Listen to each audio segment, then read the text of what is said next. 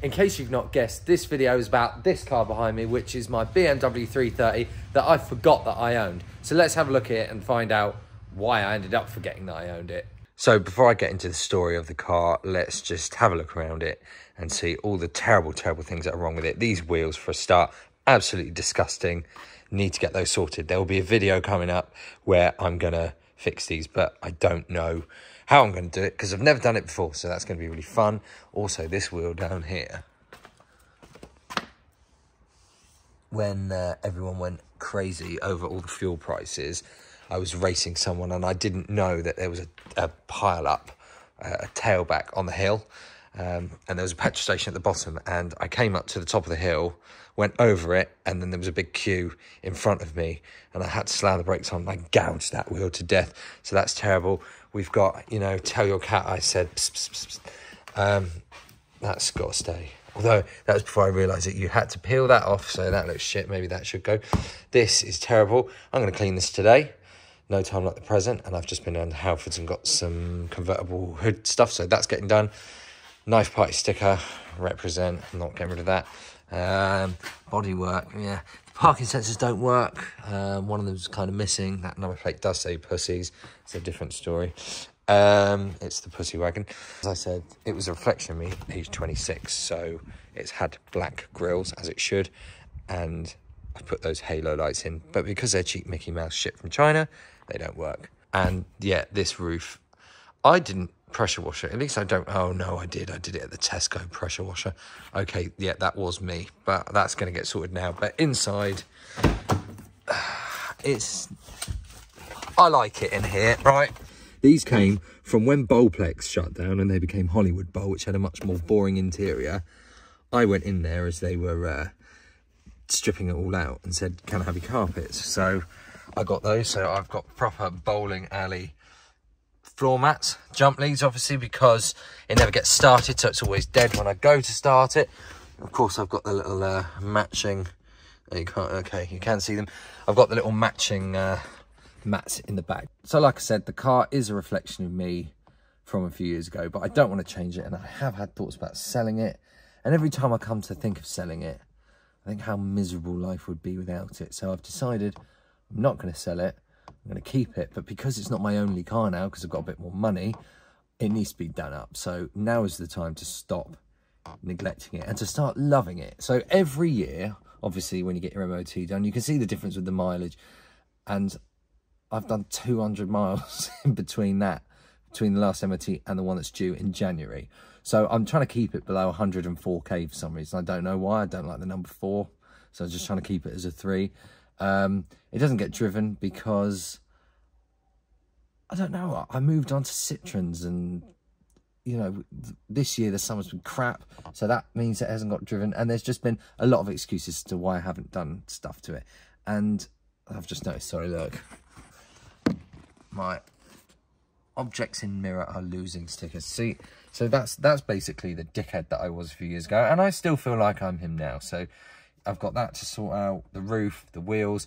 I'm going to do little bits of the bodywork, and yes, down here, how could I forget? For some reason, I've ended up with a portrait of the Queen. She normally goes in there. Her Majesty is my co-pilot. Right, I'm going to get on with it now. I'm going to start cleaning the roof. I've just been and picked up this Maguire stuff. They're not paying me, obviously. Why would they? But we'll see if it's any good. So we're going to get a review of Maguire's convertible top cleaner. And they don't really seem to give you any instructions. So I'm just going to have a guess and see how it goes. Right, wish me luck. You know, in my videos, I've realised that I actually say wish me luck quite a lot. And the reason for that is because I need luck, because I have not got a clue what I'm doing. So like I said, I bought some Maguire soft top cleaner. Doesn't say how you use it. Oh, hang on. What's this? Do you know what? Men don't read instructions, and I'm not going to do it. So I'm going to get a microfiber cloth, because I just looked online and it said don't use anything else other than a microfiber, and also don't use pressure washers, which I nearly did because I borrowed one. So here I have one microfiber, one bottle of this, and I don't know, spray it on a lever. I think is probably the best plan of action. Okay, I sprayed this on the roof a few times now, and one thing that I do have to say about it is it doesn't smell very nice at all. It smells like public toilets, and why on earth would you want that as a scent? They could have just put like strawberry in it or something. But it's Maguire's and they're meant to be a good brand, so we'll see if it does what it says on the tin. I'm going to use quite a lot because obviously this car never gets used, it just sits in a garage gathering dust. So I'm going to keep spraying it on a bit more, and then once I've used probably half the bottle, I don't know, leave it 5 minutes and wash it off.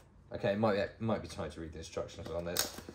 Okay, so I have got to cleans and fights mildew stains. Shake well for best results. Okay, off to a bad start. What did I do? Remove debris. Apply liberally and agitate with a soft brush. Rinse top thoroughly with water. Okay, right, well, I'm going to do my own thing. So it's not going to be a very good review if I didn't follow what they said, but I can't follow instructions, so fuck it. I'm sure I could have found and followed a guide online about how to do this properly, but I decided there's no fun in that, and I like to just wing it in life. I don't have the attention span because I've got ravenous, rampage, just whatever, really bad ADHD, and no, I can't concentrate for 5 seconds, so what is the point of even trying? I accept my limitations.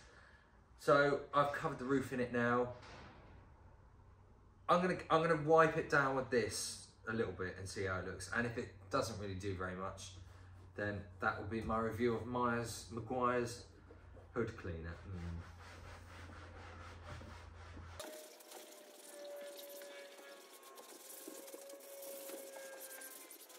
I mean, it does say agitate with a brush, and I have found this metal one, so yeah, as if I'm gonna fucking do that.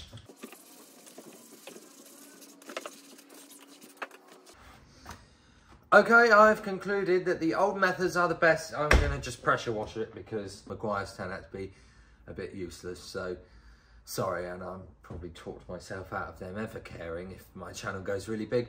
But I'll go for, who else is on the thing? WD-40, they can sponsor me.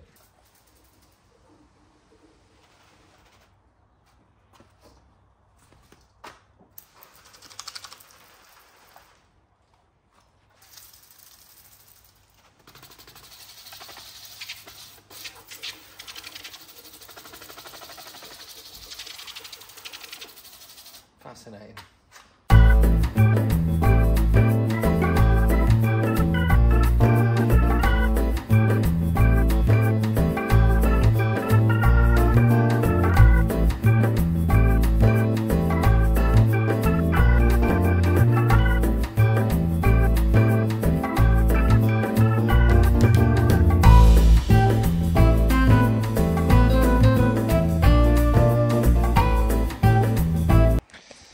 Right, the car has had time to dry, and yeah, that's gonna need doing again.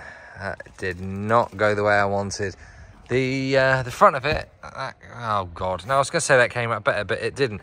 I don't know what to do about this. I think this is a job for the Romanians in the car wash. That is who's gonna get this next. I have noticed this pressure washer is helping chip all of this horrible old paint off, and I reckon if I actually go ahead and take all the paint off, it will incentivize me a bit more to do something about it. So I'm going to try and pressure washer all of the old paint off these awful alloys. I hope I said a second ago on my alloys. Obviously, if I didn't, I don't mean the paint of the actual car. I mean the horrible alloys. So I'm going to give it a go, and we'll see what happens. Okay, I am hoping for the best and expecting the worst.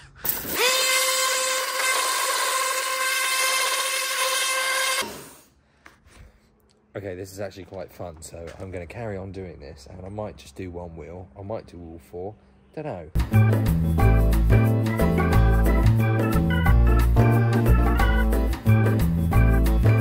But I have now just thought to myself, that's not really going to solve the problem of the back part of the wheel. And this is kind of ruining the next video, which is going to be sorting the alloys out anyway. But I don't know. I'm going to do this one just for fun, because I'm probably never going to drive the car until the alloys are done anyway. So what difference does it make? I am still going to obviously have to fight the layer of primer. I don't know. I'm enjoying myself for now, so I'm going to carry on. It's not like it's going to make the car look any worse. So, yeah.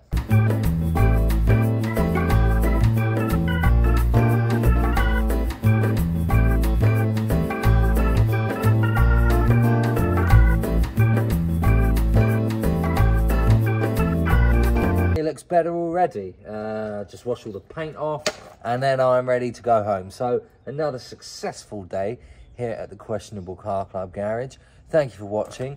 Join me next time when I shall be giving you another look around the progress that's going on with the BX16 valve. And then eventually, someday, I will come back to this and we will pick up where we left off from this wheel onto the others. Until then, see you next time. And please remember to like, subscribe, and do all of that stuff because I need your love. Farewell.